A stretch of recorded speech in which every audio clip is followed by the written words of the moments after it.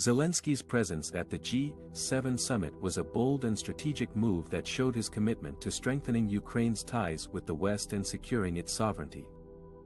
By meeting face-to-face with the leaders of the world's most powerful democracies, Zelensky demonstrated his confidence and charisma as a leader who can stand up to Putin's aggression and defend Ukraine's interests. He also sought to gain more support and solidarity from the G7 countries for Ukraine's reforms, integration and territorial integrity. Zelensky's decision to attend the summit in person was not without risks. He had to leave his country in a state of high alert, as Russia continues to amass troops and weapons near its border with Ukraine. He also faced potential threats from pro-Russian separatists and terrorists who might try to exploit his absence and destabilize the situation in the Donbas region. Moreover, he had to deal with the pressure and expectations of his own people, who are looking for concrete results and guarantees from the international community. Zelensky's decision to attend the summit in person was also a sign of respect and gratitude to the G7 countries, especially the United States, for their unwavering support and assistance to Ukraine. He wanted to show his appreciation for the Biden administration's efforts to revive the strategic partnership between the two countries and to increase the military and economic aid to Ukraine. He also wanted to express his hope for a more active and coordinated role of the G7 countries in resolving the conflict in eastern Ukraine and deterring further Russian aggression.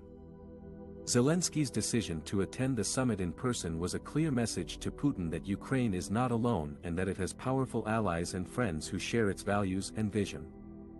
He challenged Putin's narrative that Ukraine is a failed state that cannot survive without Russia's influence and protection. He also showed Putin that Ukraine is ready and willing to cooperate with the West on global issues such as climate change, cybersecurity, human rights and democracy.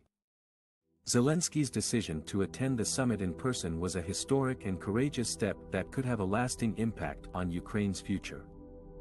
He proved himself as a leader who can represent his country on the world stage and who can inspire trust and admiration from his counterparts. He also opened new opportunities and possibilities for Ukraine's cooperation and integration with the West, which could bring more security, prosperity and freedom for its people. One of the most significant moments of Zelensky's trip to Japan was his visit to Hiroshima, the city that was devastated by an atomic bomb in 1945. Zelensky laid a wreath at the Peace Memorial Park and met with survivors of the bombing. He also delivered a speech at the Hiroshima Peace Memorial Museum, where he expressed his solidarity with the people of Hiroshima and his admiration for their courage and resilience. Zelensky's visit to Hiroshima was not only a gesture of respect and compassion, but also a symbolic message of hope and determination for Ukraine. As a country that has suffered from war, aggression and occupation for many years, Ukraine can relate to the pain and trauma that Hiroshima endured.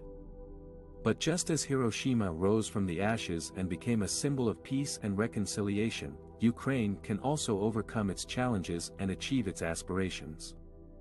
Zelensky said that he came to Hiroshima to learn from its experience and to share Ukraine's vision for a peaceful and prosperous future. He said that Ukraine and Hiroshima have a lot in common. They both value human dignity, democracy and freedom. They both strive for nuclear disarmament and non-proliferation. They both seek to heal the wounds of the past and to build bridges with their neighbors. Zelensky's visit to Hiroshima was a powerful reminder that even in the darkest times, there is always light at the end of the tunnel. It was also a statement of confidence and optimism that Ukraine, like Hiroshima, can transform its tragedy into an opportunity for growth and development. Zelensky's message was clear: Ukraine is not a victim, but a survivor, not a problem, but a partner, not a burden, but a leader.